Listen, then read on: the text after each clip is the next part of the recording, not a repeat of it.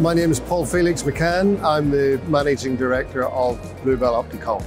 We originally started in Shepherd's Bush in London in a basement, and our first customer was the BBC, and we were carrying racks, the predecessor of that, carrying racks up the Shepherd's Bush Road and installing them in the BBC.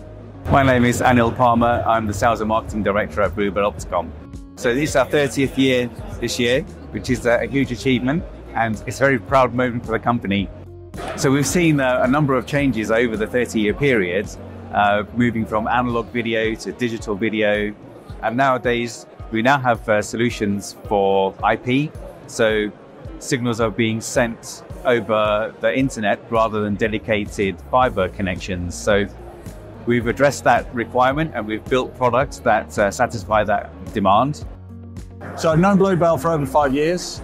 We've worked on various projects. I've used them to kind of provide equipment in the past. I always find them very easy to deal with, very friendly, a lot of fun to have a conversation with at trade shows. So yeah, they're a good bunch of people.